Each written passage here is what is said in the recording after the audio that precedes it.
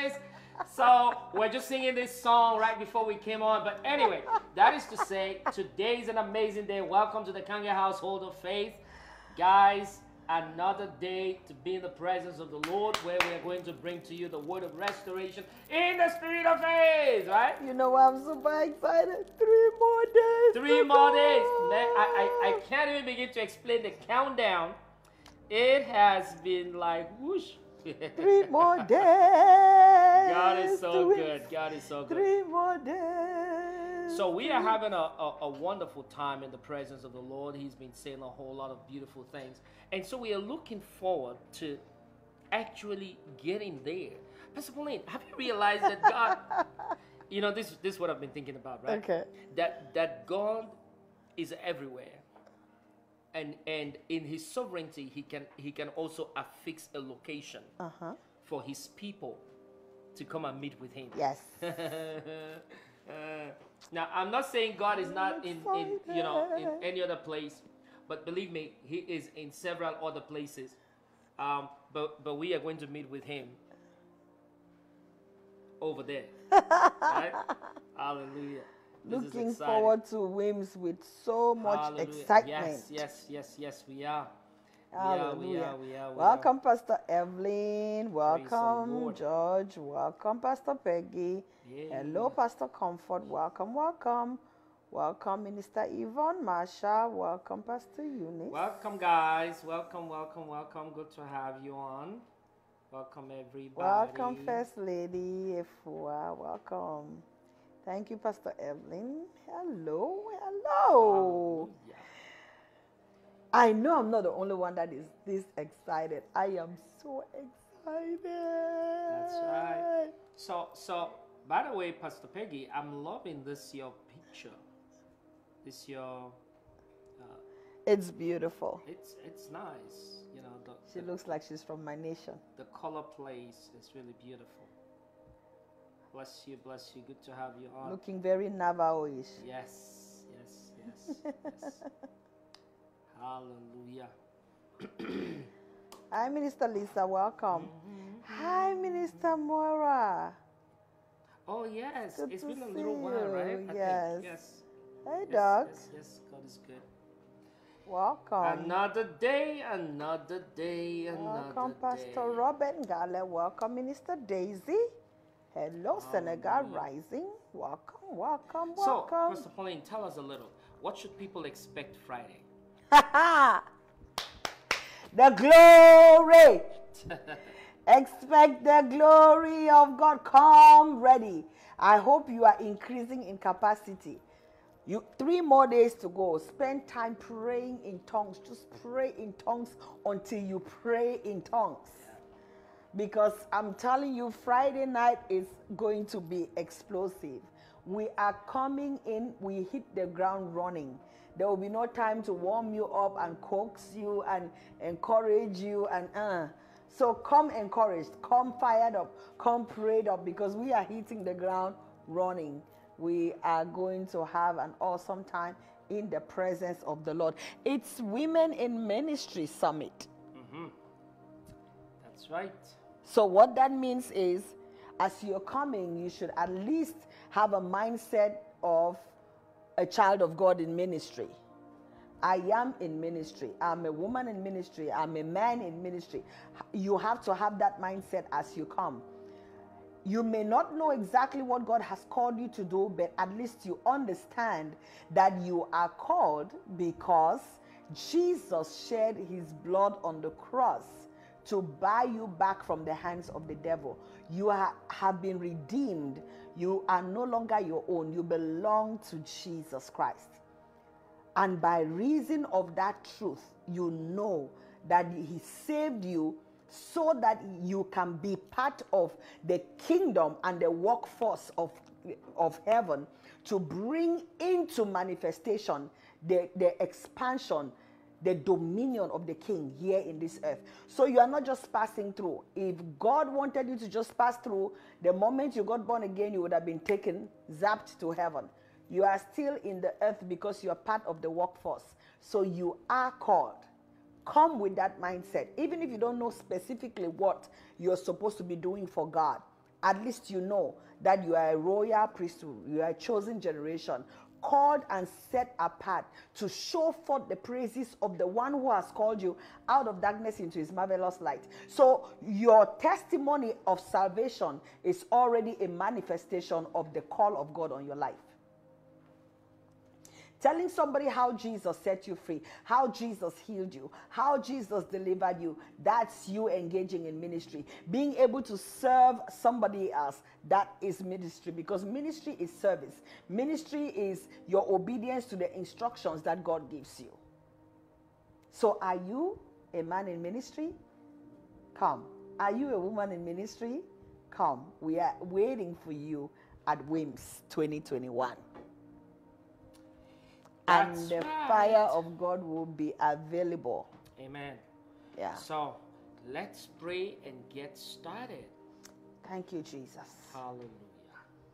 Hallelujah. Hallelujah. Koraba shanta. Onda na na maseke telebrosh kodara bagara la Irabo basaya. shatere rebo kosa. Monde lebros kadara bagaseke telokosh Hallelujah. kodara bagasabata. Kendo Anda robia na na na kasoto mosho robo tola shanta. mandele beke siya dara basha. We bless you, Father. We Kande give you glory. lebrosh We give kotala you bagara honor. la brase. We magnify you, Ondere Lord brasa God. badala We broso pray tola for mandele beke utterance today. We pray for understanding. Ikandala maseke We ask, oh telebrosh God, that you will tala lead us in the mandala paths of brasa. righteousness in the Thank name you, of Jesus. Konya rabo shate Thank livra you, kata. Jesus.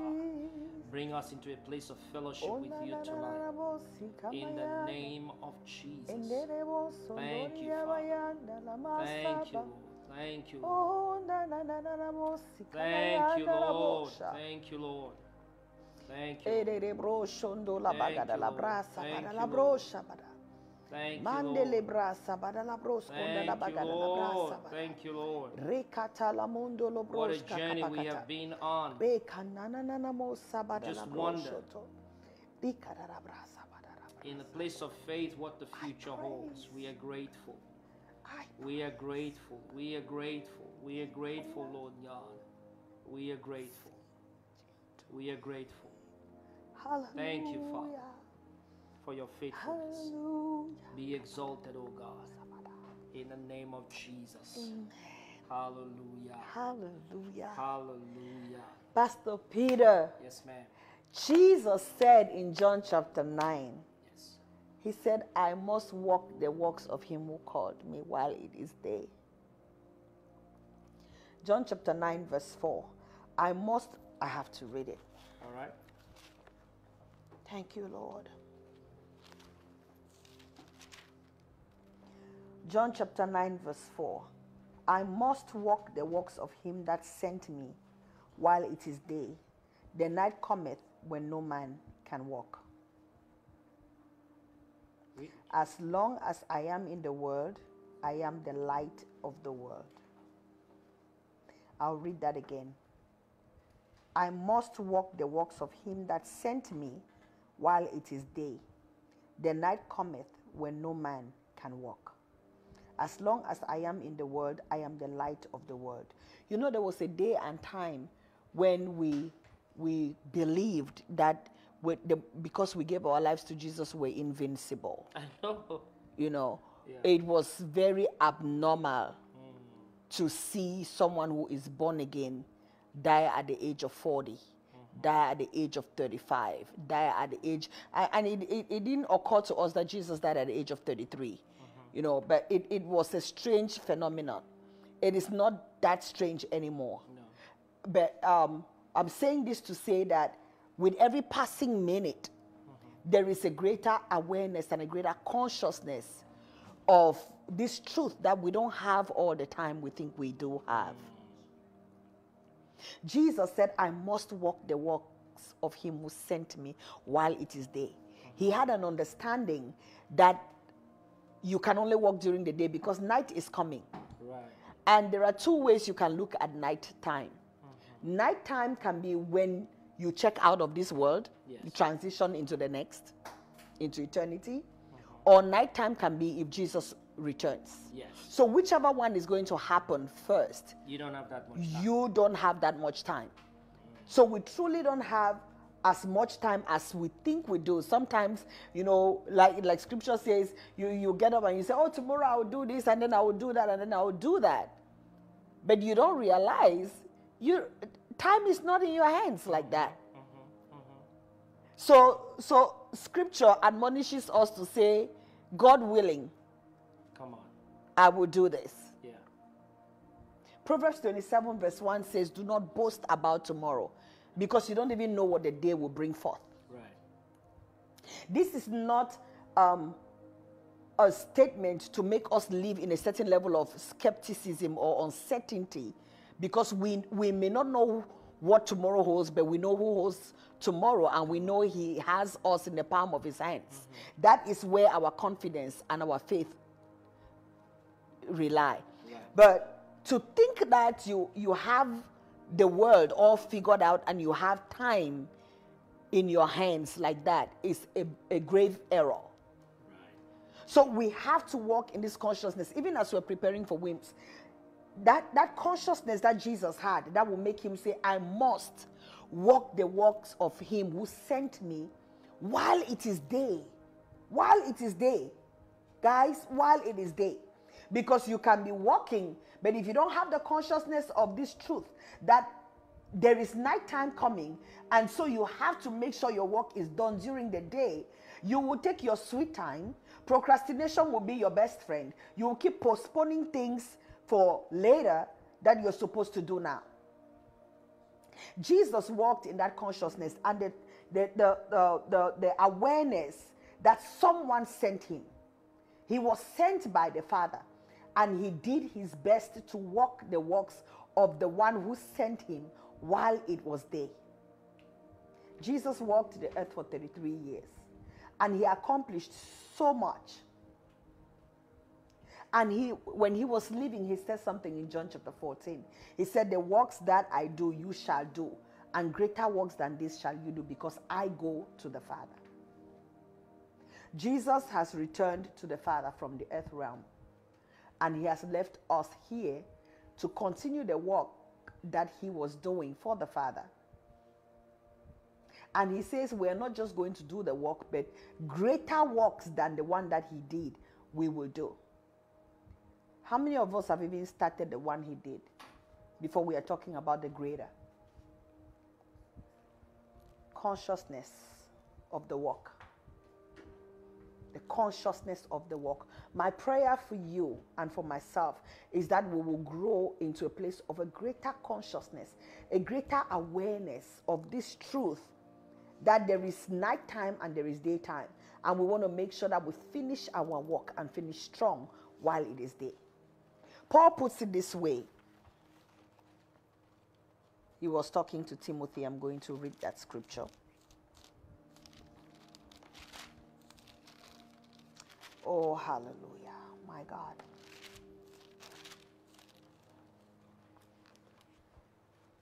I mean, this is an elaborate letter that Paul wrote to Timothy. I want us to look at 2 Timothy chapter 2. We are called into the kingdom for work. We are called into the kingdom for work. Man of God, woman of God, hear us tonight. You are called into the kingdom for work. Amen. We are called into the kingdom for work. When we read Matthew chapter 25, Jesus is giving a parable about the kingdom of heaven being likened as unto a man who is about to travel, and he left talents with his servants, and he expected them to multiply their talents by trading. We are called into the kingdom for work. He tells another parable in Matthew chapter 20 about the kingdom of heaven being likened as unto a householder who went out into the field and saw some people standing idle in the field. And he asked them, why are you standing here idle? And they said, because no one has hired us. And he hired them to do work. We are called into the kingdom for work. And he negotiated their pay with them individually. Because God is not unrighteous. Hebrews chapter 6 verse 10 says, our God is not unrighteous to forget your love and labor, your work and labor of love that you have shown in that you have ministered unto the saints and do minister. God is not unrighteous to forget. So he is a rewarder of anyone who diligently seeks him. We have to walk in this awareness that we are called into the kingdom for work. So Paul is talking to Timothy, and I want to read portions of this chapter. And I pray that it will be a letter to you as well tonight. 2 Timothy chapter 2, I'm going to read from verse 1. Thou therefore, my son, be strong in the grace that is in Christ Jesus. Be strong in the grace. Be strong in the grace that is in Christ Jesus. You know, when God was speaking to Joshua, after Moses died, he said, Moses, my servant, is dead. Now you arise. It can sound very insensitive when you are trying to mourn the death of your leader, the death of your father in the Lord, the death of your mentor, the death of someone that you held high in esteem. And then God comes to you and says, get up, it's time to move forward. Right. It sounds insensitive. Can't you see I'm grieving? Can't you see I'm in pain? Can't you give me time to mourn? And God is saying, you've mourned long enough. Get up. Right. This is what I need for you to do. And the same way I was with Moses, I will be with you. But you have to be strong and very courageous. Right. So Paul is speaking to Timothy in 2 Timothy chapter 2. And he's telling him, thou, my son, therefore, be strong in the grace. I don't want to go read chapter 1 to find out why he's saying therefore. That you can do on your own, right? Yep. Now, therefore, my son, be strong in the grace that is in Christ Jesus. And the things that thou hast heard of me, among many witnesses, the same commit thou to faithful men who shall be able to teach others also.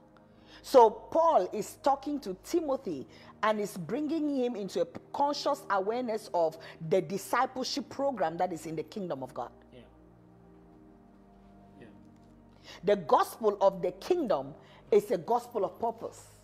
Mm-hmm. God saved you by the death of Jesus on the cross. But he didn't translate you immediately to heaven. He kept you in the earth for purpose, for work. So what are you living for? If you are just simply living to believe God for your healing, believe God for your finances, believe God for your children, believe God for your spouse, and then believe God for your job, and that's it. No, that is not enough. That is not the reason why. Those other things are benefits that come along, but they are not the reason why we are here. You are here for purpose. You are here for purpose. There is a kingdom agenda for which you are still living. Have you discovered the purpose for which you are living? Are you walking in that purpose? He's telling Timothy, the things that you have heard from me.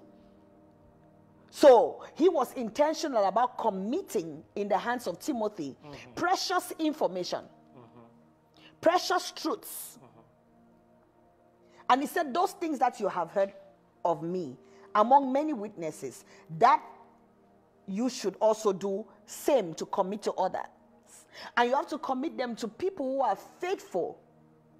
It takes a certain level of involvement to discover faithful people. Oh, come on, yes. It takes a certain level of involvement to discover faithful people. And faithful, you cannot qualify somebody to be faithful overnight. There has to have been time. Yeah. There has to have been consistency, diligence. There has to be a track record, something with which you can measure faithfulness. Right. It means a person is doing the same thing continuously, or they are there day in, day out. They have a routine and they're keeping to that routine. Then you can, it doesn't matter whether it rains or it snows, they are there. Whether they are happy or sad, they are there. Whether they lose someone or they gain something, they are there. Even if they are crying real tears, they are still there. then you can conclude this person is faithful. So Paul is saying, the things you have heard from me among many witnesses, the same commit thou to faithful men who shall be able to teach others also. So you see continuity, you see legacy, you see discipleship. Because there is a kingdom agenda, we are here for work.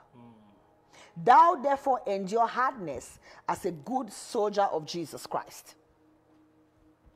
If there were not going to be any challenges, Paul would not tell Timothy endure hardness. No. It means in the process of you engaging in ministry or doing work, kingdom work, you will face challenges. Some of the assignments will be tough. Your mind will tell you, I can't do this. I'm not equipped for this. Maybe God should look for somebody else. And some of you have quit several times. I know I quit so many times. But Paul is telling Timothy, endure hardness as a good soldier. Many of us have seen movies, or some of you are veterans, some of you are in the military. So quitting it's like abandoning the work, right? But still staying around. Yes. Okay. Okay. All right. You quit several times, but you don't throw in the towel. You're still there. God, I can't do this. I can't do this. I don't think I can do this. But the next day you are still there. I don't think I can go one more day, but you've been going 3 more weeks. You see what I mean? And you know that the devil is not the location for you. No, you know the devil is not the location for you. Right. That's right. Okay. So you endure hardness as a good soldier of Jesus Christ. Many of us have watched movies and we've seen the training that soldiers have to go through. And sometimes some of those drill sergeants are very intentional to put them under rigorous training, and as if they are agents of darkness sent to make them quit. Yeah. Very tough, rigorous training. And they're actually telling them, are you going to give up now? And you have to scream, no, sergeant, no, you're not giving up. You are telling yourself, if I lay down on the bed, I'm not getting back up. I'm just going to stay there. But you find yourself getting right back up because scripture says endure hardness. So there will be tough situations. Some of you may be going through very difficult situations as we speak. Even with the coming of winds, it's like challenges are coming from all angles, and the enemy is working overtime to make sure you don't make it. You have to know how to push back. In your personal life, maybe your health is a challenge. You have to know how to push back and stay on the word of God. Keep declaring, by the stripes of Jesus, I'm healed. It doesn't matter the intensity of the pain. You just keep declaring it. There are days when the only prayer that you will know how to pray will be help. But even on that day, you know that the strength of God is available. God makes his grace. Oh my God. That grace that keeps on gracing. Come on.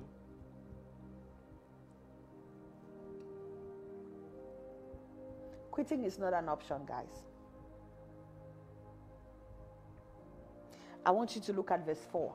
We are in 2 Timothy chapter 2. Verse 4 says, no man that warreth entangleth himself with the affairs of this life, that he may please him who hath chosen him to be a soldier. No man. You will not see people in the war front talking about want to go to the beach. Because they are very aware of their environment. They are aware of the times and seasons. They are aware of their circumstance. They know that they are behind enemy lines. They know that they have an enemy. They are aware that they are in a battle front in which the situation is you either kill or be killed. Right. They don't have the luxury of thinking about the beach. They are not crossing their legs and eating bread. No, there's no time for that. If they have to eat, they eat standing.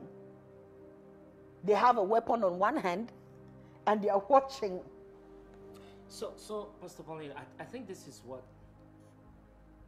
it boils down to. Is the child of God at war all of his life? That's a good question. That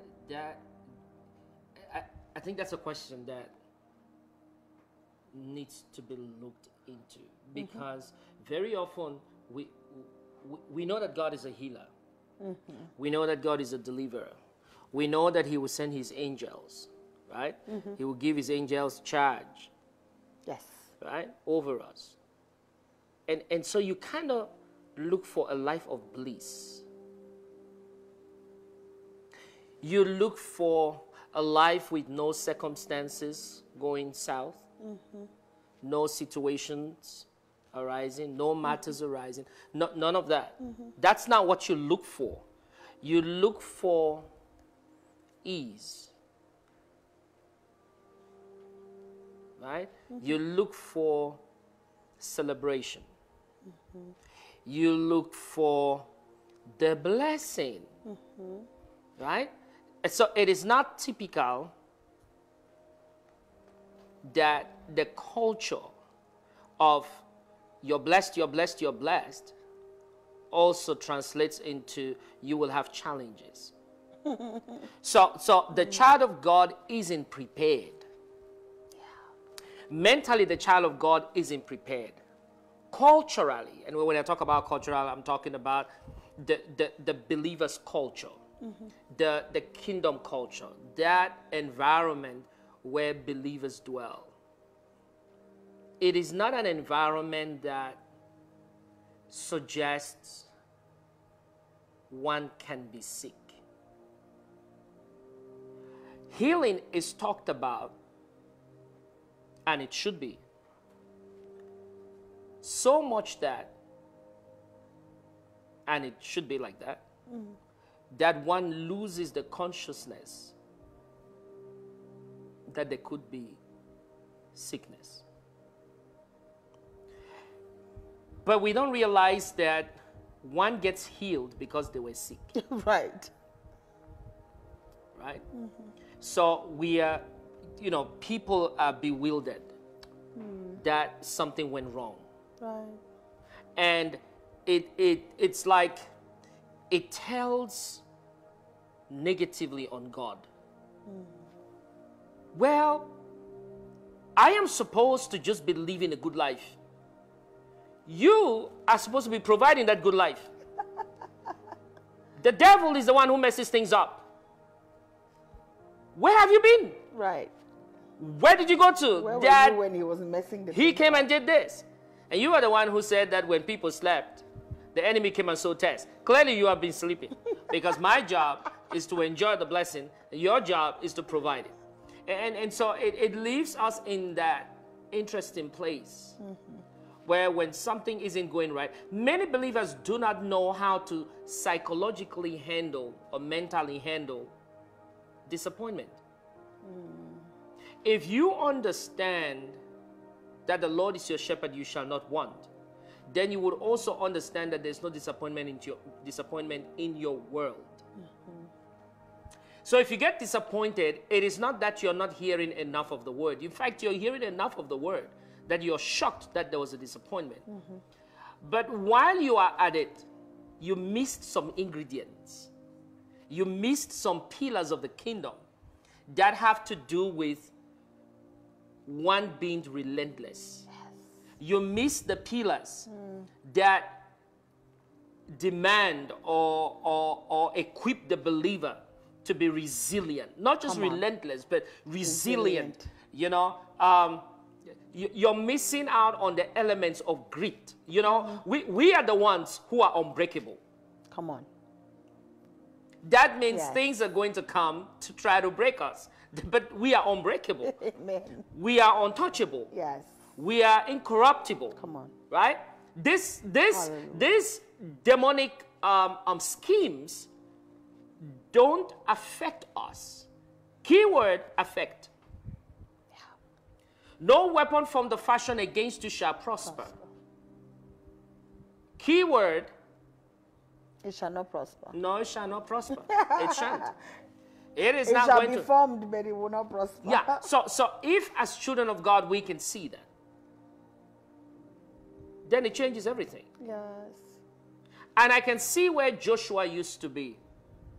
where he told himself his man of God was untouchable, and so on and so forth. And there are people who are listening to us right now whose concept is the same.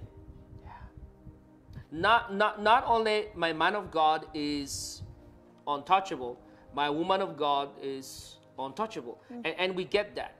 But you have to define what realm carries that reality. Yes. It is a perfect reality in the spirit. Yes. But not necessarily perfect mentally. Not necessarily perfect physically.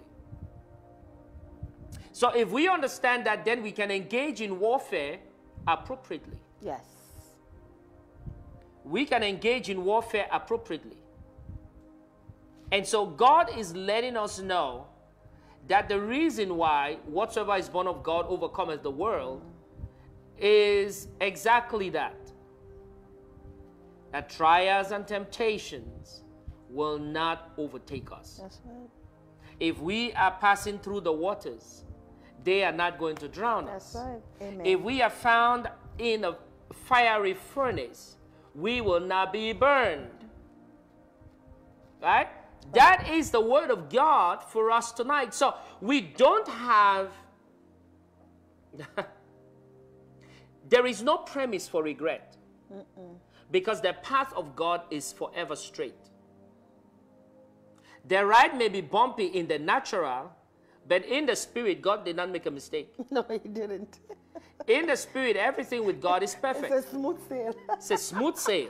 He says your light affliction, which Light is for affliction. a moment, Yeah. is working for you. No, wait. No, wait. Key expression. Right? Working for you. Yes. Key expression, working for you. So we are very excited that it is working for us. It is. So the child of God sees levels and levels of being propelled, because the things that happen to the child of God are stepping stones for greater levels of glory. Right? Stepping stones for greater levels of glory. And so if you're listening to us right now, and maybe you have been misunderstanding all of your stepping stones. Right? Maybe you have been misunderstanding all of your stepping stones. You have been misunderstanding all of your challenges. You have been misunderstanding all of your trials. Right? You have been misunderstanding all of these elements that have come into your life to bring about the proper formation. Right. Right? To bring about the character of God, to bring about the divine nature. You know, the word of God says we are partakers of his divine nature because of, oh, Jesus Christ. Okay. Because that's what the word of God says in the book of Peter, right?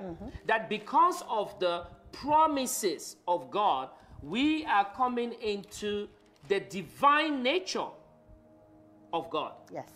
That is exciting, right? It says we have been given exceeding promises. And by these promises, we can come into the divine nature of God. Okay, but why does God promise you anything? He promises you whatever he promises you, so that when trials hit your door, you will remember that a lifeline from the future had been handed down to you. Amen. So the promises of God are a lifeline, pulling you into the future, because it is through them that you get to enjoy, so to say, or experience his divine nature. Thank you, Jesus. Right? So you're able to say, hold on, I understand that trouble is going to come in 2 weeks, but by then, as I hang on these promises of God, I would come into the divine nature of God enough to overcome them. Amen. Amen. Amen. Hallelujah. I may not have that divine nature right now, you know, the quantity or quality of it to face what's going to come tomorrow. But just hold on. I'm just going to stick to the promises of God. I'm going to play mother hen. You know, I'm going to play mother hen. Come on. I'm going to play mother hen and just stay on the eggs, right? Yes. But my eggs are my word. That's right. My eggs are my promises. So I'm Incubate going it. to sit on those promises. Yes. You know, just sit on the promises. Amen. And just sit on the promises and then sit Yes. on the promises. I remember listening. We were listening to Kenneth Hagin as we were traveling one of those days. And he was saying, the moment a symptom comes from the north and hits you, you just remember the word of the Lord concerning healing and say, That's right. oh, please, this word responds to you. This word will put you right where you belong. That's right. Amen. And so symptoms come to try your resolve. Oh, did you hear that? Symptoms come to try your resolve. Yeah. The mistake that many children of God make is when that symptom comes, then a child of God will say something like, oh, I thought God healed me. Hey. The fact that you say, I thought God healed me, thought, past tense, It means that it means your current realization is that he did not. that means that the symptom just broke your resolve. Yes. But if in that moment you're able to say, oh no, devil, wrong address, I'm the healed of the Lord. That's it. You keep your resolve, you keep your confession, and that stupid stinking demon will recognize that this child of God is one who knows who they are in Christ Jesus, and they know what they have obtained. You know, we were having a dialogue earlier on, and I was talking to you about one of the things that God was saying to me. And he said, my son, teach my word. Don't teach your expressions. I don't want your expressions. Express my word. Yes. And we're talking about it, just the dynamic of releasing the word of God in the face of any and every circumstance. It doesn't matter what it is. And he was saying, remember that the earth was without form and void. It is what it is today because my word was spoken to it. Yeah. Right? Okay, so you keep speaking my word because my word will bring everything down to its knees. Yes. Amen. That's so sweet. The word of God will bring everything down to its knees. And he said to me, he said, when you don't express yourself but express my word, people will hear me speaking to them. But when you express yourself, they will hear you speaking to them, and you cannot change a person. That's right. So Ephesians chapter 4:29, the scripture says that when we speak, we should speak in such a way that we are communicating grace to our hearers. Right. And then I think it's Acts 20:32. Paul was speaking to the Ephesian leaders, and he said, I commend you to God and to the word of his grace. I like the fact that he refers to the word of God as the word of his grace. Yeah. And that it has the ability to build you up and to give you an inheritance among them that are sanctified. So the word of God is the word of grace. When we release the word of God, we are releasing the word of grace. Yes. When you receive the word of God, you are receiving the word of grace. So the word comes with the ability to do. Right. You know, you talk about this in Finally Now You Can. You know, the grace of God in its manifestations. The grace of God is not just limited to unmerited favor. That's one aspect of God's grace. But there are so many different aspects of the grace of God. One being the empowering nature of the word. Right. You know, God empowers you to be able to function like him. So the word of his grace, when you receive the word of grace, you're receiving the empowerment to do. You're receiving the empowerment to become what you're hearing. And the word of God declares that it gives you an inheritance among them that are sanctified. So if I'm receiving the word of God, which is healing, by the stripes of Jesus I'm healed, I'm taking in that word. I'm taking in grace to walk in health. I'm taking in grace to express healing. Because thoughts become things, right? Right.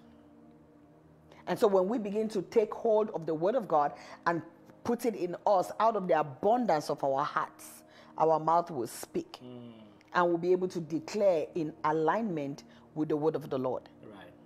So it's interesting how we have to walk with that consciousness. There are so many scriptures littered throughout the word of God, Pastor Peter, that give us insight into this truth that we are overcomers. And because we are overcomers, The enemy, we are overcomers because we overcome something. We come over something. You know, we have an enemy who is constantly moving to and fro, seeking whomever he may devour. But because we have the word of God, we have an upper hand over him.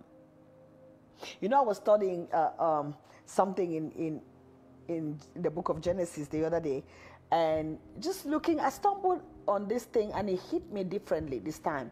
When God was speaking to Adam and Eve after the fall in Genesis chapter 3, Yes. we realized that when God was talking to the woman, he said, your pain will be multiplied in childbearing. And he said, your desire will be to your husband, and he will rule over you. That was the curse. Right. Your desire will be to your husband, and he will rule over you. And I began to look into different translations, into, you know, how the different versions will put your desire will be to your husband. And it talked in some of the translations, it is talking about the word desire there in the Hebrew. The word that was used there is the word for reaching out, stretching out. In other words, usurping or trying to come over. So you would want to dominate, but he will dominate over you. Meanwhile, before the fall, they were partners. They had a shared dominion over everything God had created. But as a result of the fall, now they are in competition over who will dominate the other. And then it's funny how when God was speaking to Cain in Genesis chapter 4, after Cain killed his brother, he said, I am not sure why you're offended, why you're upset, because your offering was not received. If you had done what is right, would you not have been accepted? Right. He said, but if you do not do what is right, sin lies at your door. And he used the same phrase that he used when talking to Eve about the curse. You have the ability to overpower, but this thing is coming at you. So the devil is there. He is doing his best to come at us, but we have what it takes to overpower. Now, walking in that consciousness, we recognize that we are able to revenge all disobedience when our obedience is fulfilled. Right. We are able to walk in dominion, in partnership with the Holy Ghost, because we have become partakers of his divine nature. And it is by that we overcome darkness. It is by our God that we run through troops and we leap over walls. So when we begin to see through the eyes of God, looking into the word of God, we will see our circumstances differently. Amen. So instead of looking at it like, oh my goodness, I don't know when this is going to be over. Like you would say, you see opportunities. We see opportunities. And we don't see difficulties like, oh my God, I'm so looking forward to the day when all of this will be over. I'm so tired. On the contrary, when you look into the perfect law of liberty, you begin to see those challenges as opportunities, because when you overcome them, then that's one more testimony. Amen. One more testimony, and then one more testimony, and then one more testimony. So 2 Corinthians chapter 4, verse 17. Let's read it. Let's read it. Let's read it.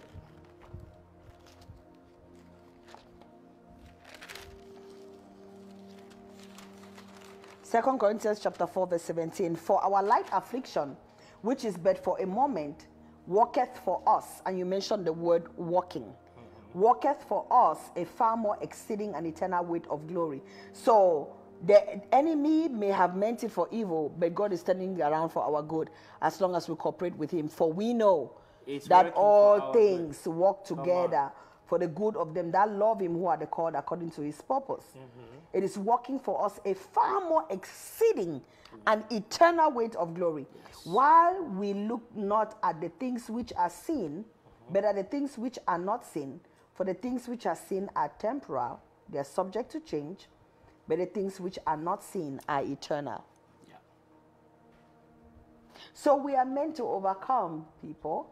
We are overcomers. Whatsoever is born of God overcometh the world. And this is a victory that overcometh the world, even our faith. Hallelujah. Whatever you may be going through right now, scripture says it's a light affliction. You may think you've been going through it for 30 years. Scripture says it's just been a moment. It's just been a moment.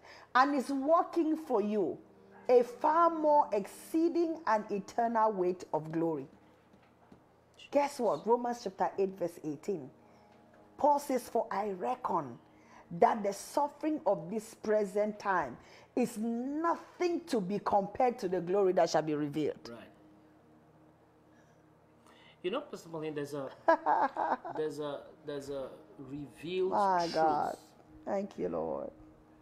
Out of 2 Corinthians chapter 4, verse 17, that we just read. The fact that in verse 18, it says we don't look at the things that we can see. In other words, we don't pursue what we can see. Yeah. We pursue what we do not see. Now, the irony here is you should pursue what looks like you. Right?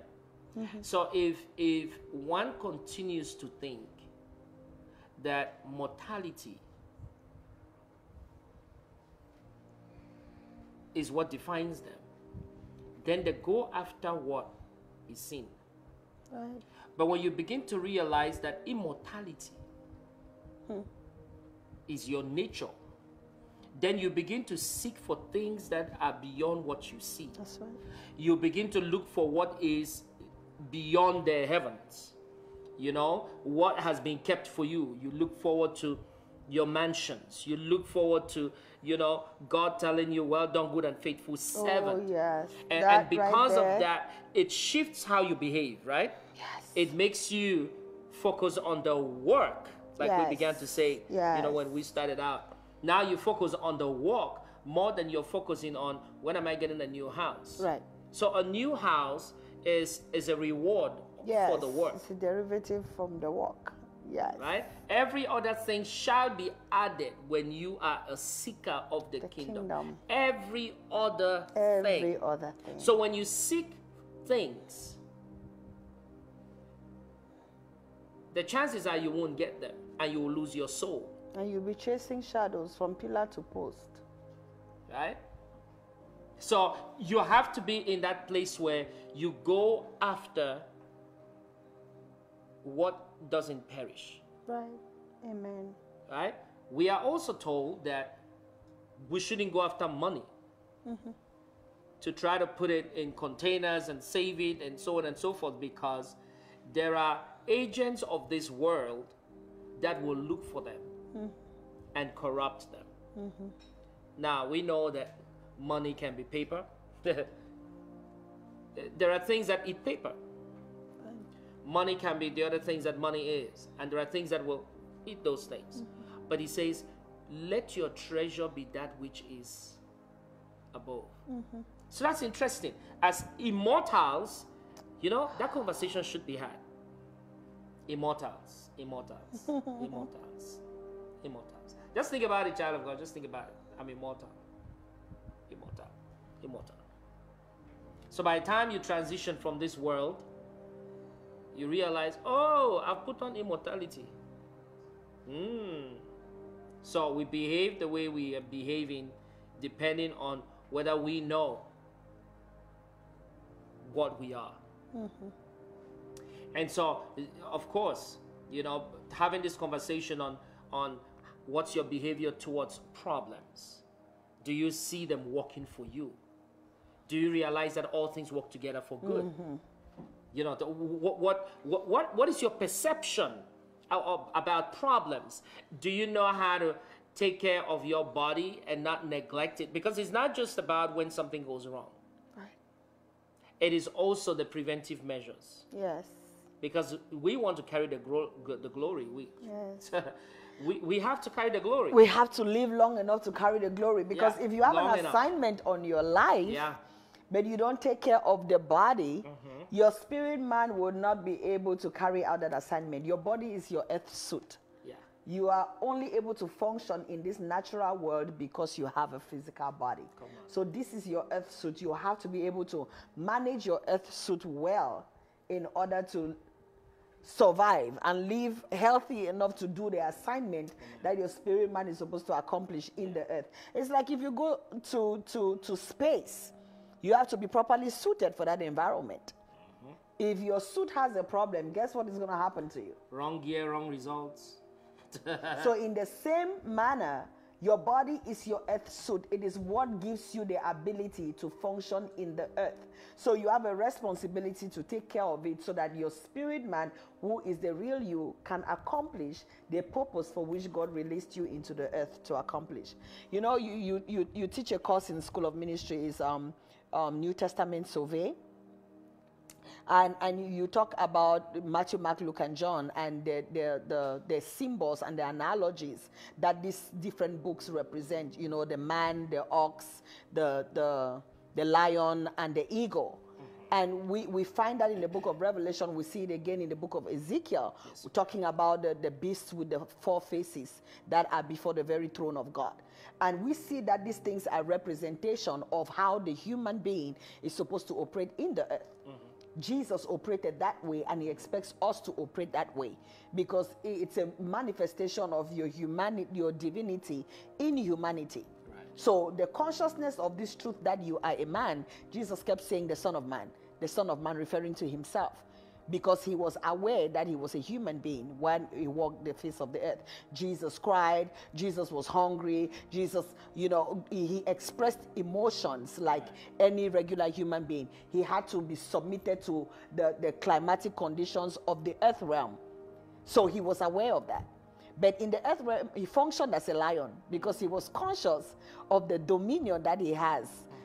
The Spirit of God coming upon him, he was able to. So you find the straight away he did this, and then he did this. Power in his word, he declared things and they were established, because the lion is the king of the forest, right? Yeah. So you see him in his kingly role, and that's who we are supposed to be. We are kings and priests. Yes. We are able to reign and rule in the earth. God said he's giving us dominion. You know, when he created man, he said, let them have dominion, replenish, subdue, right? And that is the analogy of the lion. Then you have the ox. When you are conscious of your authority and how you function as a king, you have to be aware that that anointing was put on your life so you can serve.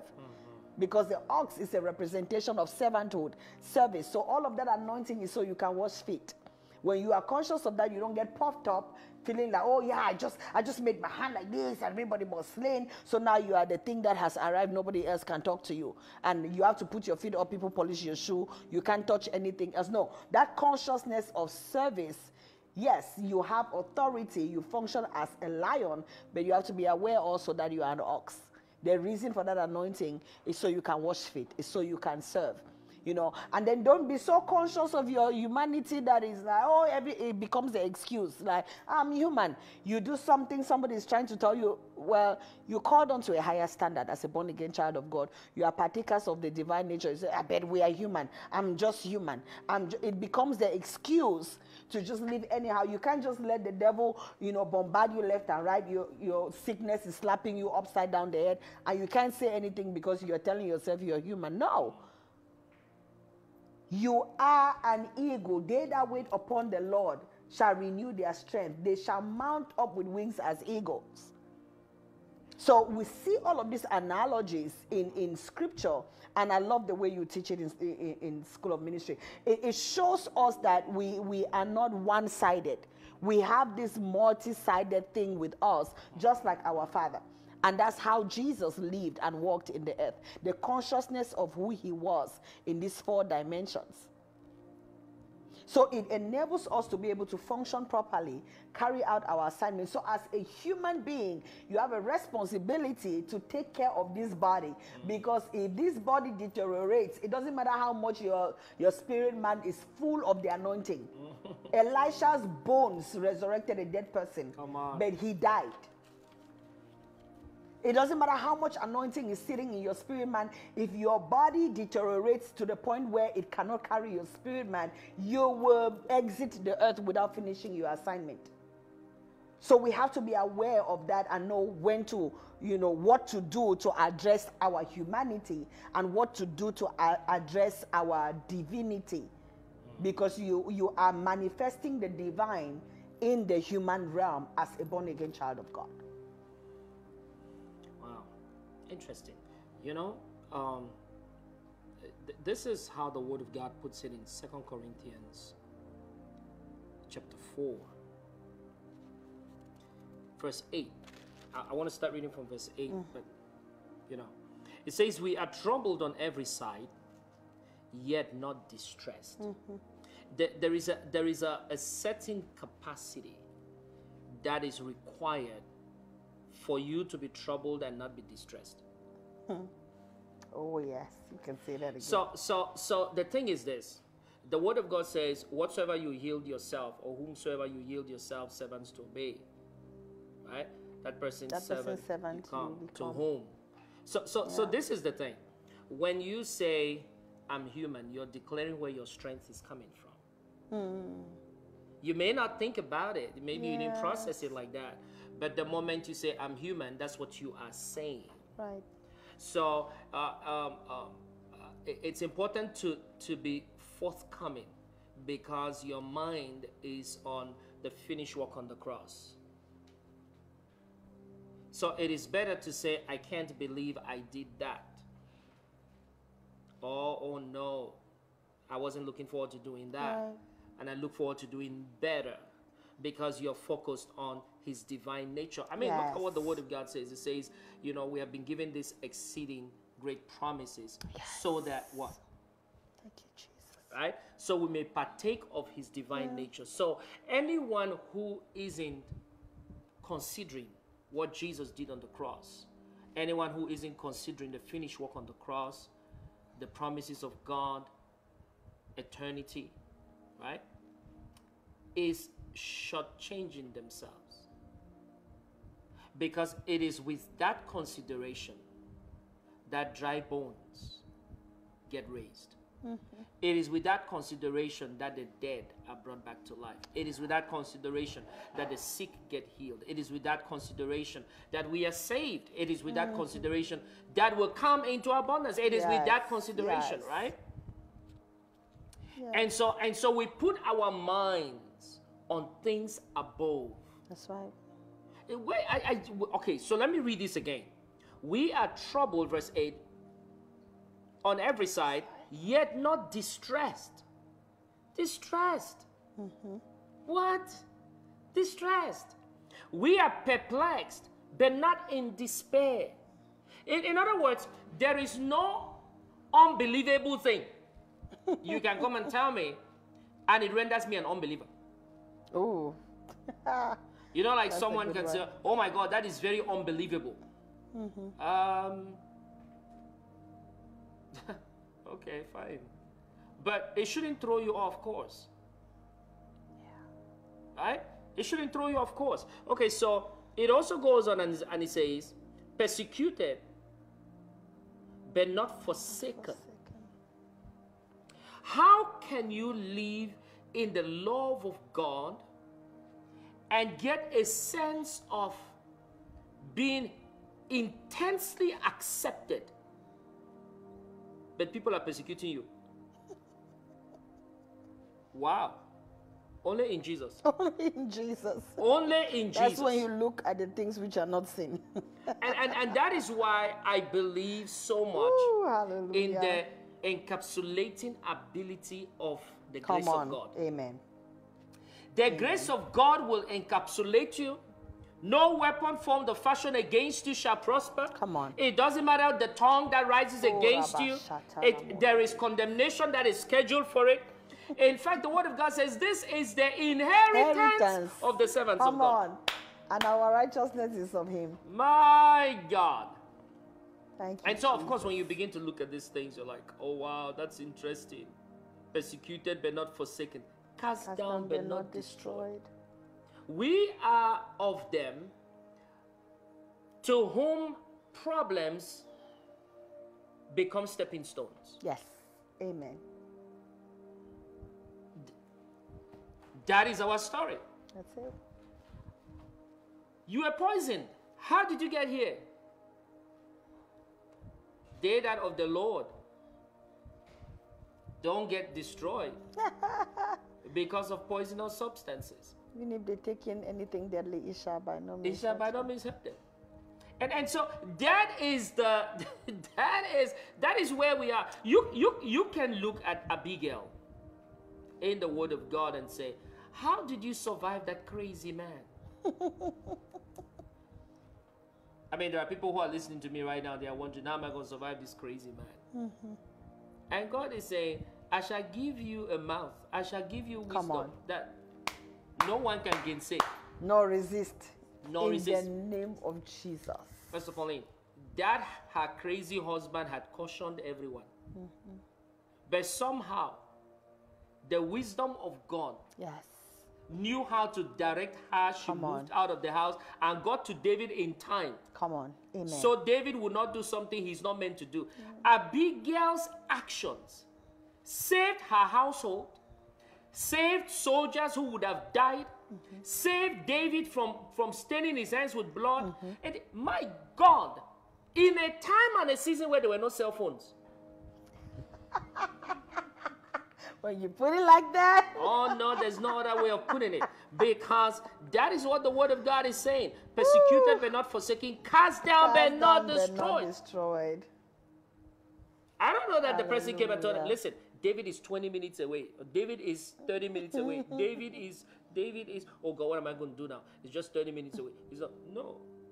You can see that clearly she operated from peace. She operated with tranquility. Thank you, Jesus. Amazing.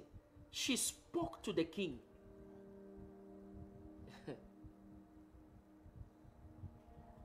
She spoke to the king. Yes. Because it was not the king who was coming to her house in the natural. I mean, here we are talking about natural things. Persecution is in the natural. Yes. Troubled, or natural. Perplexed, natural. But wait. There is something beyond this. There is something beyond every child of God. You know, what we are seeing is just physical, but there's something more to you and I, child of God. There's something more to us. We have this treasure in earthen vessels. That the excellency of the power may be of him and not of us. Yeah. Yes. That is the Word of God. So someone may be looking at you and all they're seeing is the physical. That is your earthen vessel. Yeah.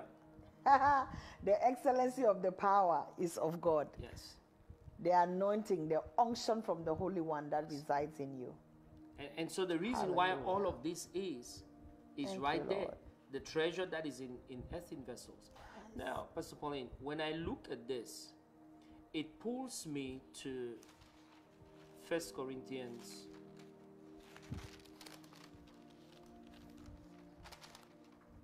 Forgive me. Romans chapter 8. Romans chapter 8. Now, Romans chapter 8 is a I think every believer should read Romans chapter 8 like a million times. But it says this. It says, there is therefore now no condemnation. So yeah, we are talking about being perplexed, but we are not talking about condemnation. That's right. Right? So we ought to be walking through these things, head high, shoulder high. You know, we adjust our posture. Yes. We are not of them that lose. No, that's not our portion. There's therefore now no condemnation to them that are in Christ Jesus, who walk not after the flesh, but after the Spirit. There's a different conversation happening here. Right? Okay, so this is Romans chapter 8. Now, do you notice when you go further in Romans chapter 8, we are told, let me just read that. My God, this is powerful. This is powerful. We have the Spirit of God in verse 26, who helpeth our infirmities. Yes. So we are not in a single-handed battle. This is not a single-handed battle. So yeah, believers encounter battles, but it's not a single-handed thing. You're not fighting by yourself. You have the Spirit of God who is helping. Let's read it. Likewise, the Spirit also helpeth. He is the other person doing the other thing. Amen. Right? That which you can't do, he is able to do. Amen. Right? That's what the word of God says. He helpeth our infirmities. Now, some versions talk about shortcomings, weaknesses, limitations. For we know not what we should pray for as we ought. This is the most dangerous thing that should happen to any child of God. You are in problems. You have problems. You have things going on. You don't know how to pray. You are a dead man walking. But know the Spirit. Oh, come on. Oh, Jesus. But no, the Spirit. Yes. The Spirit. He is the secret weapon that no one knew about. My God, the Spirit. Come on. Woo! Listen, guys, you know, when things really go rough, invoke the Spirit. That's right. You know, That's there's no better way of saying it than invoke. Thank you, Jesus. You know, just summon him from wherever he may be. Yes. And watch and see how the Spirit of God comes into the situation and begins to change things. Yeah, I get it. We can say the blood of Jesus. Why do you think people say, I've done everything I can do? It's because you're the one doing it. Ooh. Right? It's because Lord you're the one doing mercy. it. Tell the Holy Spirit, look, he's not doing guesswork. No. Well, let's try this. Let's see whether it's going to work. Let's try this. Let's see whether it's going to work. Let's try this. What? You think God is doing trial and error? He's way too perfect to look like trial and error. We must employ him in matters of life. Amen. Amen. We must get him involved in the things that concern us. And that is how he gets to perfect them. And so, the secret weapon, this is this guy right here. Right? My. So when the word of God says all of creation is waiting, you know, eagerly for the manifestation of the sons of God, it is not your manifestation. That's why God said to me, he said, I don't want your expressions. Yeah, right. I want my expressions. Yes. Give the people my expressions. Express my word to the people. The word. And they will hear me speaking to them. Amen. You bring your own expressions, they will hear you talking. And you cannot change anyone. I said, yes, Father. So that's what God is saying to us, right? Yeah, it is true. They are all waiting for the manifestation of the sons of God, but it is not the sons of God by themselves. Right. It is with the secret weapon, the Holy Ghost. That's right. Right? And when the Holy Spirit comes to the scene, in private or in public, he will help our shortcomings. He will become the addition to our shortcomings. Amen. Right? Yes. He will perpetuate our confusion and create boldness where stupidity was found. This is the work of the Holy Spirit. I'm talking about the Holy Spirit coming in Peter's life. He's no longer the same Peter who denied Jesus. Right. It is now the Peter through whom 3,000 people gave their lives to the Lord. Amen. And before people could blink, 5,000 were coming. Wonderful Jesus. It is only in Christ Jesus that these kind of things happen. Only in Christ Jesus. Because clearly, Holy Spirit has taken over. Yes. Peter has changed.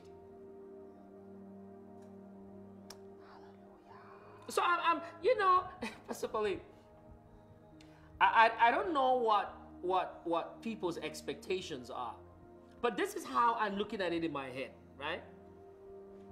I am the woman that Jesus is saying he must go through Samaria. Come on.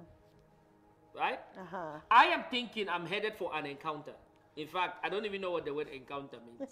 I'm going to carry water.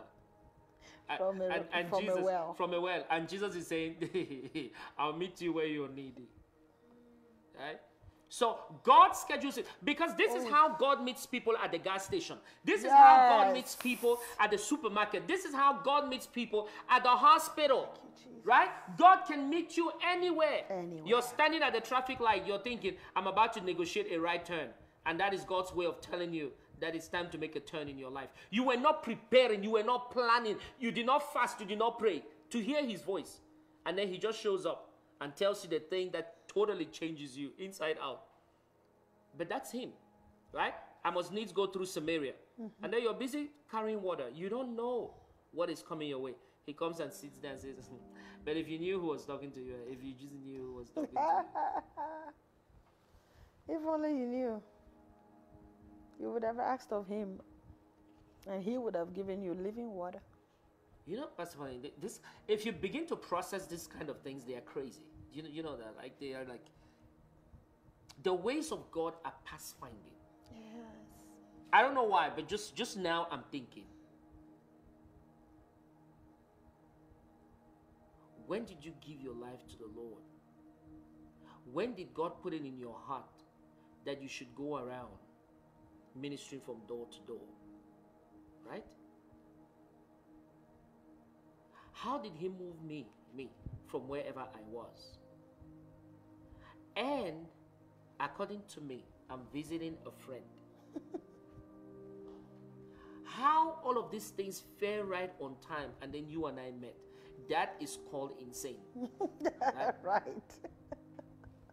As if it's not enough, he tells me where you stay without any physical conversation. Child of God, listen, I've got to tell you this. This God that we are dealing with is another kind of being. Because God will move you in the heart of your unconsciousness and bring you into destiny. And you will look at it and you know very well there is no way on the face of the earth that you can explain what just happened. Right? There's no way you can explain it. I mean, I know some of you are listening to us right now and you're thinking, oh, you know, yeah. But God will give you precious promises. God will give you precious promises. So that you can be a partaker of his divine nature. Yes. Hey! I hope you understand that the nature of God also involves the atmosphere of God. Yes. The character of God. Yes. Right? Yes. You will come into God's charisma. Right? God's manifestations, God's charisma. You will come into God's manifestations. You will come into his expressions. Woo! You know, to talk about the charismatic gifts. God's charisma, how God shows himself. You will come into that and God is saying, you know, I like the fact that you came. You know, I kept something for you as a surprise. Hey, whoa, wonderful Jesus, wonderful Jesus, wonderful Jesus, wonderful Jesus. So that's what the word of God says. Likewise, the Spirit also helps us in our infirmities, for we don't know how to pray as we are supposed to, as we ought. But the Spirit itself maketh intercessions for us with groanings, which cannot be uttered. Wow, really? This is deep. Right? Okay. Even as we look at this, the word of God now goes further and says in verse 34, who is he that condemneth? It is Christ that died. Come on. So just think about it. Who is he that condemneth? It is Christ that died. So that problem that seems to be overwhelming you is just joking. When Jesus' time will come, when Christ's time will come, then we will know who it is that owns you. Because he will come and say, please move. In fact, at the sight of him, things change. You know how the word of God says in the book of Psalms, at the sight of the children of God, the sea fled. The sea fled. And we say that Moses, split the sea. Yeah. But at the sight of the children of God, the sea fled. Thank you. It is interesting what God has prepared for his children. And so the word of God continues to say this. Of course, it is also Christ who is risen again, who is even at the right hand of God, who also what? Maketh intercessions for us. So now we have been shown in the same chapter of the word of God that the Holy Spirit is interceding. Now we are seeing that Jesus also Christ is interceding. Wow, we are in good hands. Definitely. We are in good hands. This is good. This is good, child of God. This is good. Then it says in verse 35, and I think this is really profound and changes everything. Who shall separate us from the love of Christ? Now I get it. I get it that we are perplexed on every side. I get it that people don't love us. I get it that people are persecuting us. I get that. I get that. But I want you to see that alongside the persecution, the love of God is overwhelming. Come on. Amen. Right? Yes. The love of God is overwhelming. It is overwhelming. It says, shall tribulation or distress or persecution or famine or nakedness or peril or sword. Isn't it, Pastor Pauline? This is just so interesting. That one who got clothes that were borrowed smiles more than the one who spent to buy. Because sometimes you think it is what you have that makes you happy. No, it is happy people who give expression to the things they have. Oh my God. You have to say that again. You have to say that again. Yeah. Oh Lord, because sometimes Jesus. That's how it looks like sometimes. Like, no, I need to buy this and do this to be happy. No. Happy people give a beautiful expression to the things that matter. Oh my goodness. Right? You see someone, you see someone driving their vehicle, you get upset in yours because you are not. I don't know, but God is helping us. You get upset in yours. Yeah, you're looking at them and say, why are they dancing like that? Why are they doing all of that? And the person is not, they don't even care, because the love of God is overwhelming. Yes. The joy of the Lord. In fact, if you think they're an unbeliever, copy from them. Exactly. Copy the joy. The joy. Yeah. Look at it and say, wow, if he can be happy, I can be. Yes. Right? Okay, so we are told tribulation. And I like that happy people give expression to the things that they have. Yeah. Pastor Pauline, when all is well, you eat your food differently. No, the food did not change. It's not the food that changed. It's not the food that changed. Why do people remember restaurants they went to where they had, shall I say, a wonderful time? There were conversations, they were laughing. In fact, there's a restaurant that I remember. I kind of wonder, why do I even think about you? I don't like your food, but it's like, no, it is the moment we spend there. Yeah, like, I'm thinking, there were great conversations around the table. We had all of this. And I'm thinking, oh, Jesus, why were we missing a good meal alongside this whole thing, Jesus Christ, it's just something. Yeah. So if you behave as if you have been dipped in pickled juice, nobody's going to help you bring a smile to your face. You have to decide and be in the joy of the Lord. The word of God says we are perplexed but not. Right? So it is not whether things happen to you or not. It is what you do with the things that are happening to you. What is your response to the things that are happening to you? Whatsoever is born of God overcometh the world. And this is the victory that overcometh the world, even our faith, child of God. Even our faith. Even our faith. Can you be in a place of joy even if you haven't eaten?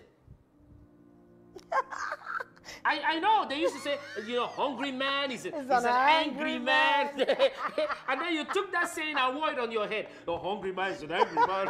The hungry man is an angry man. And then you want to eat everyone raw because you haven't eaten. What?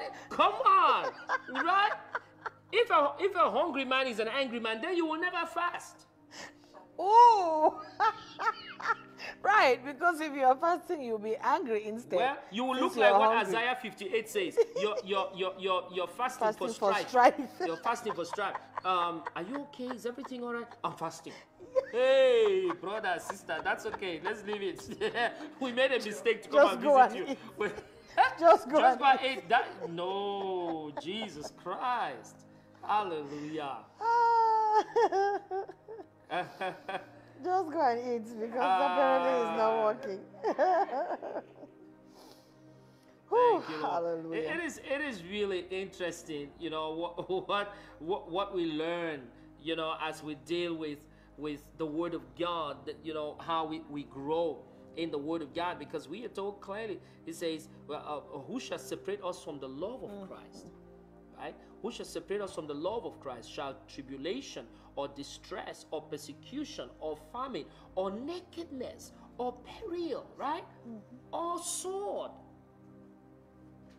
Right? I was listening to this guy the other day. I mean, I'm telling myself that he thinks he's a comedian, you know, and that's okay. So he's talking about what is happening in some areas where there is serious persecution against Christians. So I'm listening to him. And then he said, I'm really amazed that as you guys are fellowshipping over here, you're having a great time. People are in church. Look at how the church is full. But where I'm coming from, where there's persecution, let me show you how people walk. So he said people are done walking because now their pace has increased. They are between running and walking. So I was laughing at this thing that this guy was saying. But he got to this point where he said, you know, when people are sitting and facing the pastor, first of all, they had to add the doors to churches because they are not sure where the persecutors will come in and what door they have to run out from. But they have to make sure that there's enough egress, you know, so that, you know, they can run. So while service is going on, he said, as the pastor is giving scriptures, the members of the congregation are looking at the pastor to catch his reaction in case a strange person comes in through the doors. And so if the pastor behaves like he's about to run, everybody in that church just leaves. And there is no telling when they do closing prayer, because you never know how long the service is going to take. So he was saying all of this. He said, so when I look at you guys, I see that you don't appreciate what you have. And he was using comedy to say all of these things. But the point here is, we need to be able to appreciate where God has us. Right?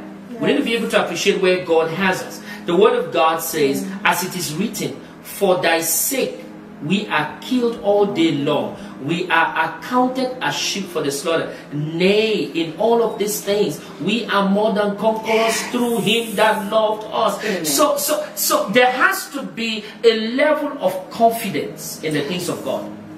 There has to be a level of confidence in the love of God. Amen. To see that irrespective of where we are, love is the reason why we will have our next victory. Amen. For he who loved us enough to die for us will not abandon us. Come on. Right? Yes. When any of these things when any of these things shows up in our lives. So yes, in Christ Jesus we are more than conquerors. For I am persuaded, verse 38, that neither death nor life, I am persuaded. And so our persuasion is in the love of God. Because as long as the Lord loves his people, something that is not expiring anytime soon, right? I used to like the concept that God has grace to love. He has abundance of grace in his immortal life to love this mortal behavior as he's working with us to get us into the beauty of immortality. And so he says, I am persuaded that neither death nor life, nor angels, nor principalities, nor powers, nor things present, nor things to come, neither height nor depth, nor any other creature shall be able to separate us from the love of God, which is in Christ Jesus our Lord. Amen. What an exciting way to finish a chapter. It is just beautiful. So, ladies and gentlemen, understand this. The love of God that passes all understanding. Right? Shall what? Keep our hearts and minds. Shall keep us, keep our hearts, keep our minds. But that's the power of it though. Yes. That the love of God is able to keep. Yes. So when you remember that God loves you, you calm down. So there could be a storm, things are raging, you know, you're wondering what's becoming of your life. All of that is happening, and then you just remember Jesus loves you. And it's like, ooh, very soothing water is just poured upon you, and you come into a place of shalom. Ooh, instantly, nothing is missing, nothing is broken. You look around and you don't see the problems anymore. I was in the midst of the storm and I thought I was taking a ride. Thank you, Lord. That becomes your testimony. That becomes your testimony. Amen. Hallelujah. Hallelujah. That becomes your testimony. It was, oh my God, it is just amazing. It is just amazing. It is just amazing. Because one can be thinking, oh, people are saying there's an earthquake or there was an earthquake. I don't know. I don't know. On the contrary, I saw things in the spirit falling in place. I ought to go and check what's mine. And so, yeah, let's understand something. The love of God will give you a perception that man cannot fabricate. Amen. Man cannot fabricate. And so, yes, Jesus met the woman at the well. Her story was changed. She went back into the city and she became the one who announced that there was a man of God around. They come and see the man. And see the man. And of course, you know, the rest is documented. And so as we look forward to WIMS, ladies and gentlemen, as we look forward to WIMS, Women in Ministry Summit, there's quite a conversation that is going around that. Pictures are going around, you know. As we look forward to the Women in Ministry Summit, for which men are also invited, okay? Yes. We are contemplating the love of God, what He has done for those who love Him and what He continues to do. What a blessing to know Christ Jesus. And better yet, to be known of Him. To be known of Him. So we bless the Lord for His faithfulness. And it's such a privilege and an honor to serve this great God. Yes. It's a privilege. I was sharing with the church, I think it was 2 Sundays ago, about a post that I saw, and it hit me hard. The person, the quote, I'll paraphrase it because I don't remember exactly how it was said. But the person was saying, if an earthly authority calls for you to render services unto him in any capacity, you consider it an honor and a privilege. For example, if the vice president of your nation or the president of your nation invites you or employs you, asks for you to come and serve in the government under that authority, you consider it a privilege and an honor. And you will be so grateful for the opportunity. If you're supposed to start work at 8 o'clock in the morning, you will be there at 7 o'clock in the parking lot, just so you are sure you don't get stuck in traffic. That is how excited you are about the opportunity, and you consider it a privilege and an honor. So why is it that when God calls us, we call it a sacrifice? Deception. Why is it that when the King of all kings calls you to work for him in his government, you consider it a sacrifice? Meanwhile, the government of your nation calls you to work and you consider it a privilege and an honor. How else can the devil make sure that he introduces labor in the equation before you even start? My God. You know? He's going to come to you and say, oh, it is too much labor. Yes. So it's a sacrifice. I'm really just doing this, you know, because it's the Lord. Yes, I'm really suffering for the Lord. So not many people are excited being in ministry. Right. Because it has a connotation of sacrifice. Yeah. You're really, really, really, really suffering for the Lord. Yeah. It's an honor to serve the King of Kings and Lord of Lords. Wow. He's the highest authority there is. It is a privilege to be enlisted into this military, where the captain of the host is Jesus Christ himself. Come on. It is an honor and it's a privilege. Amen. So walk in the consciousness and the awareness of this truth, that you are serving the King of Kings and the Lord of Lords. You are enlisted into this amazing military, the best there is. Ever. Currently is, ever will be. In the name of Jesus. Amen. Yeah. Amen. Well, WIMS is the countdown is 3 days to go. So a few things, ladies and gentlemen. Number one, on Friday, Yes, you're sir. more than welcome to access the premises as early as 11 o'clock, okay? AM. Yes, a.m. So wherever Neat. you're traveling from, That's 11 neat. a.m., you're more than welcome to come. But just so you know, on Friday, don't be eating cookies. I know you're traveling. Don't be eating cookies. We are fasting on Friday. We okay? are fasting on Friday. We are fasting on Friday. Okay, so let me give you guys the program. Hold Yes, on. Let me please. give you the program. It was the schedule. Let me give you That's right, what Pastor the schedule Janet. looks like. Looking forward to hugging you. Yes, Pastor D, we are proud to serve. Let me That's give right. you guys the schedule. Let me Give show us you the guys the schedule. schedule. I'll give you guys the schedule right about now. so today is Tuesday. I'm going to give you guys the schedule for today, Tuesday. Right now, this is the Kange Household of Faith. It is part of the schedule for WIMS, right? Because you have to prepare, so it all starts out today. All right, we just sir. had the Word of God. And at midnight over here, so that is in about 2 hours, 30 minutes, 2 hours, 20 minutes, we are going to be praying all night, all the way till the morning. Okay, we are just going to be in a place of prayer. Listen, guys, I'm telling you, this is the schedule for WIMS. Yes, it This is. is the schedule for WIMS. Today, wherever you are, excited. engage in prayer. Okay? Engage in prayer. We are praying tonight.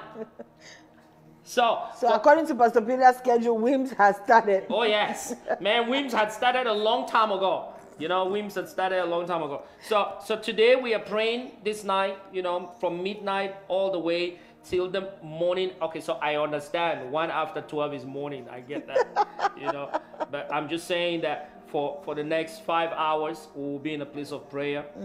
5-6 hours, we'll be in a place of prayer. Then I'm going to tell you something deeper. I'm going to tell you something deeper about this schedule. Something deeper. So that's Tuesday's schedule. Then Wednesday, right? Wednesday, where is Noella? Noella, you've got to come here.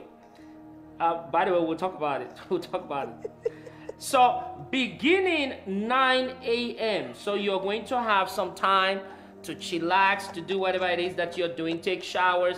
And 9 a.m. we are getting into prayer. We are going to pray, and just remain in a place of prayer from 9 till 12 noon. And then we are going to take like a little break, meaning walk around, run to the bathroom, and come right back. So this is an all-day prayer. Wednesday is all-day prayer.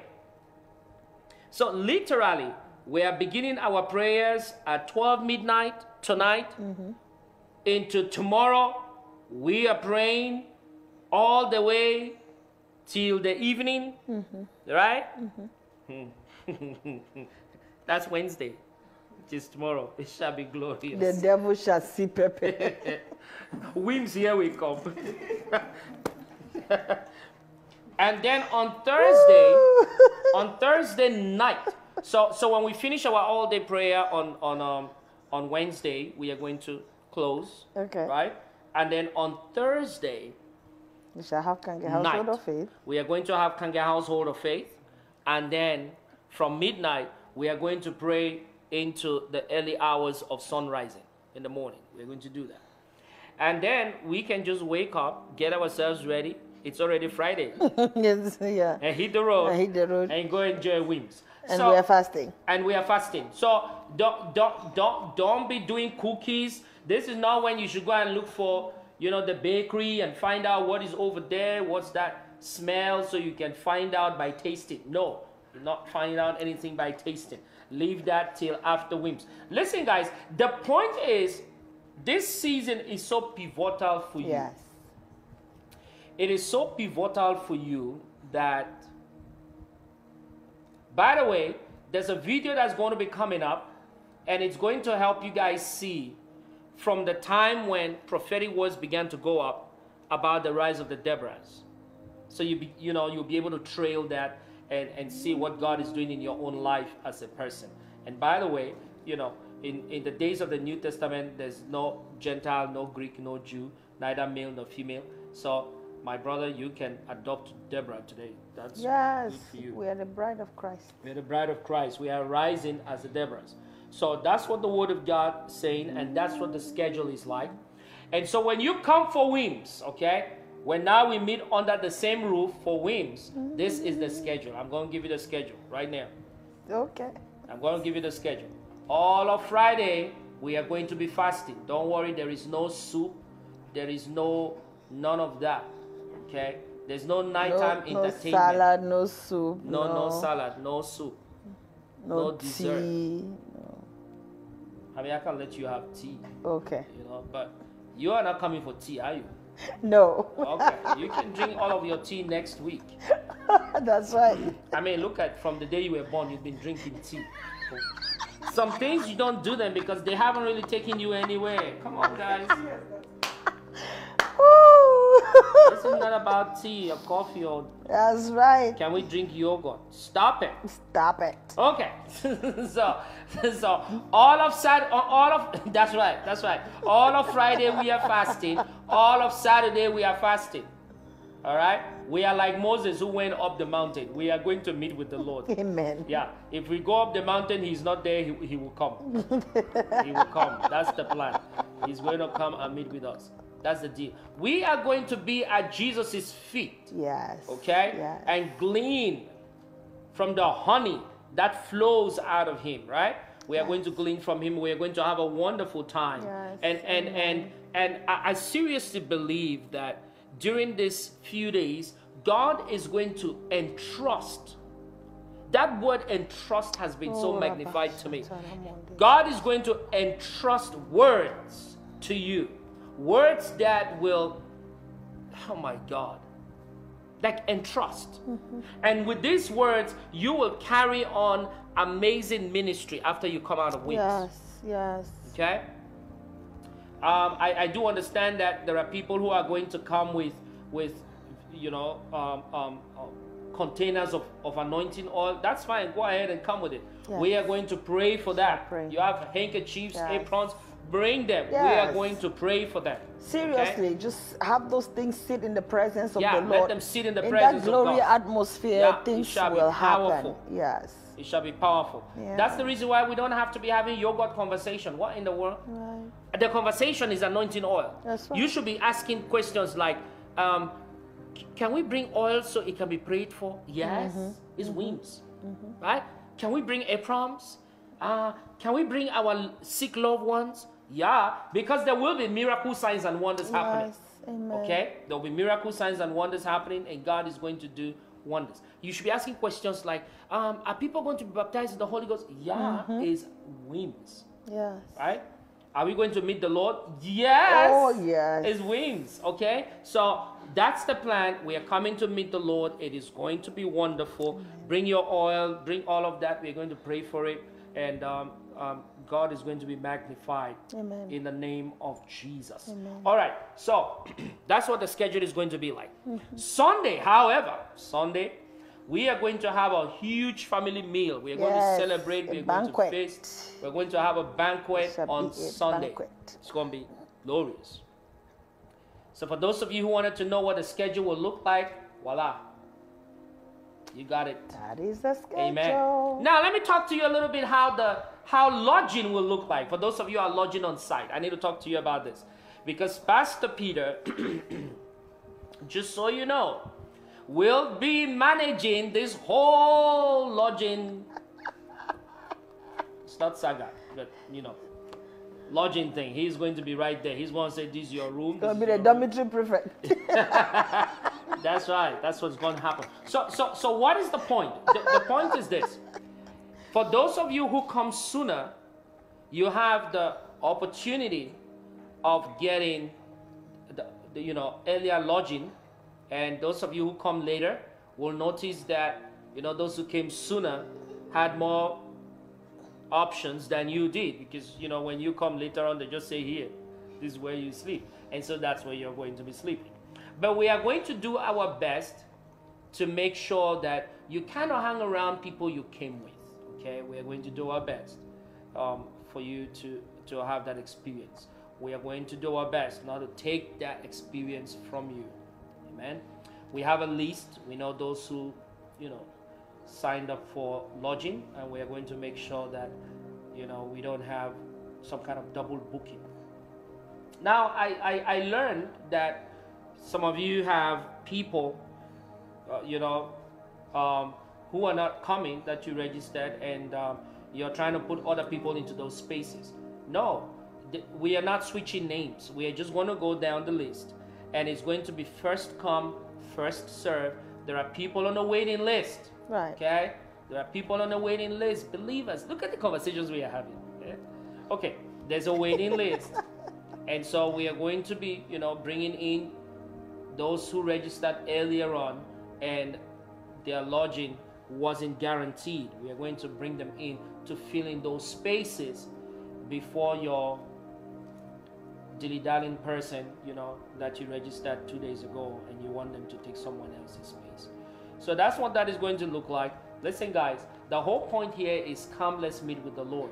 And let's handle some of these petty things that affect people from accessing the glory up front. Okay? Yeah. So that's what we and come with an open mind. The most important thing you're supposed to bring is your heart. Yes. So come ready to receive and be intentional to not allow anything, like Pastor Peter said, the petty things to distract you from the real reason why you're coming. So if you come, when you come, be ready to accept whatever accommodation, because we are really not going there for vacation. It's not sightseeing, it's not vacation. We are coming there to meet with the Lord. Some of you will not even have the luxury of sleeping, so where they put you to sleep will be of no consequence, because you will find yourself praying all night. Some of you will practically stay in the sanctuary praying. You will just go to your room to shower and come back.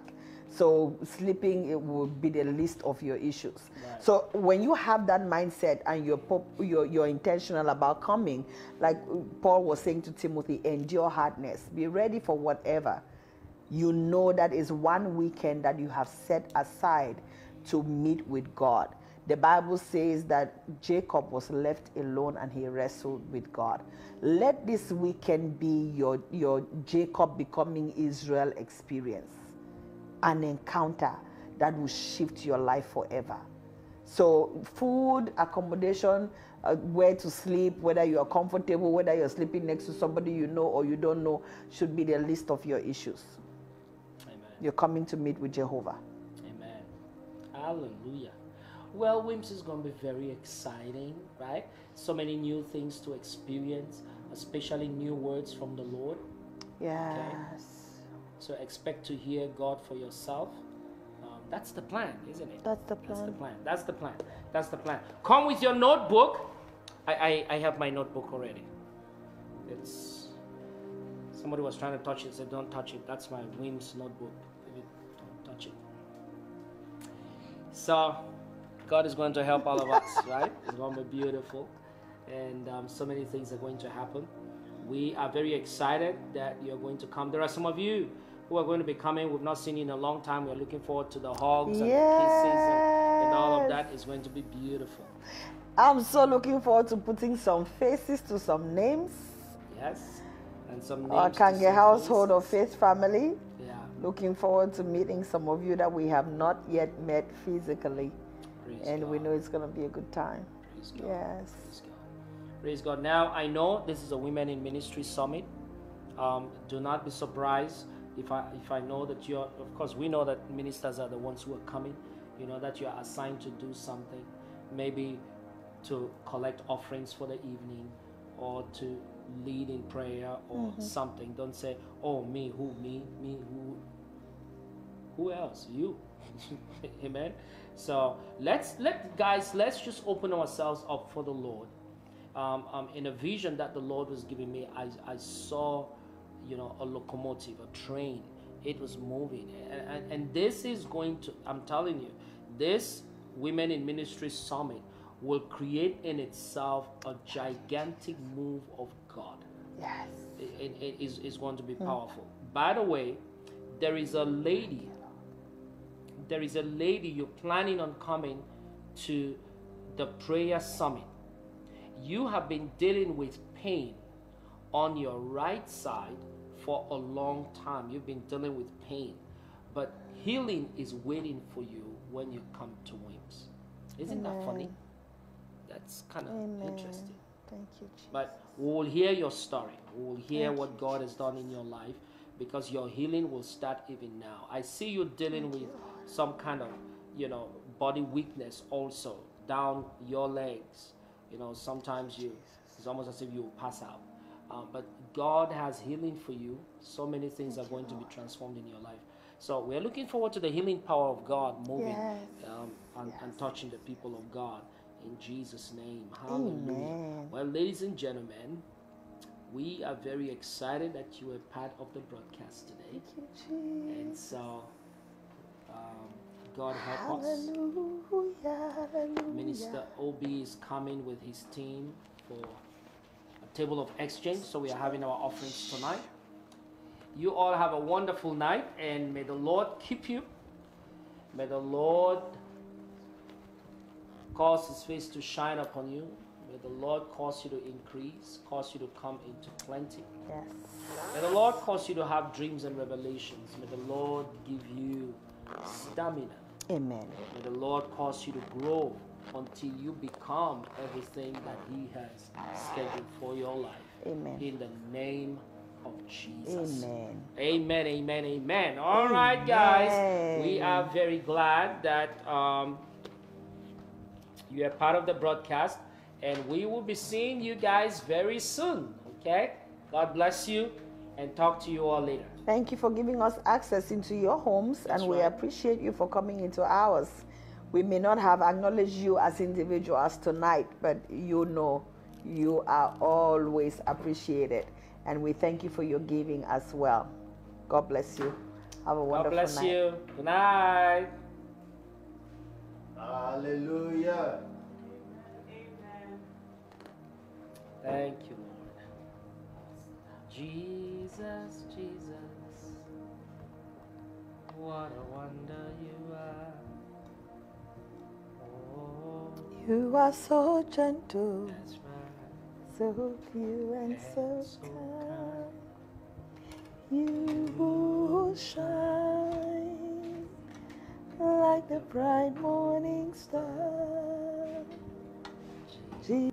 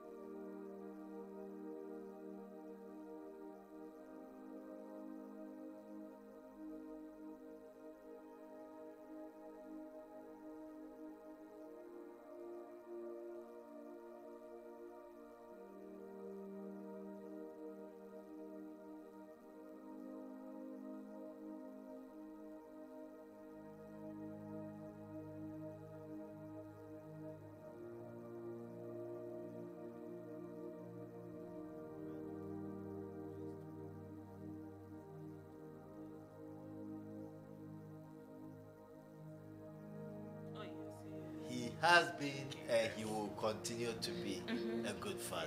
Yeah. Amen. Yeah. Oh, for me, honestly, I just keep thinking about what Daddy was saying. How about that problems are our stepping stones? Come on. Because when you look at it as a stepping stone, you're like, Bring the problems on. it's like the word they gave for that this when we were being given the prayer topics, Right. and you were saying all that's happening right now will be a memory. Yeah. So if it's going to be a memory, use it as a stepping stone. Absolutely. And what are you supposed to focus on? The promises of God. Yes. Why? Because they are a lifeline Come to our on. future. Because they are a lifeline to A our lifeline future. to our future. So it's not Hallelujah. about, what is happening around you right now.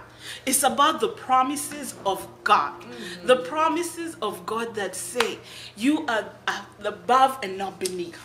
So it doesn't matter what is happening and it feels like you're way under the, I don't know even how to say how under, but knowing that, wait, God has, there's a promise.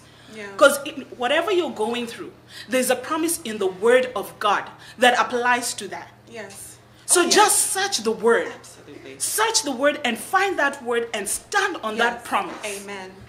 And don't back down. Because we have been told we push. Yes. Because you're pushing with the word. You're not doing it by yourself. You're pushing with the word. Saying, but the word has said. The word says Period. this. There's no arguments with that. Pastor Peter mentioned God was telling him, don't go in with your expression. Don't go in with your opinions. Go in with the way. Right? He is the one who does the changing. Yes. You know, and when the storm comes, ride the storm. Ride the storm. Ride it. Yes. In the midst of the storm, I thought I was on a ride. Just smooth sailing. Smooth sailing. So in this atmosphere, you have a word, you have had a word, and words that have been spoken to you over time, right? So as you are looking at your challenges, speak those words that have been given to you. Yes. Those words that God spoke to you directly or indirectly, right? Those words that are in the scriptures. Put your challenge down and slap it with the word of God. Yes. And as you are doing that, put an offering as an altar. That God has said it and God will do it. Amen. Amen. Amen. You want to pray for us? Yes, yes. And also, real quick before we pray, one of the scriptures that the man of God read was Romans 8, and he said he thinks every child of God should read that over and over again.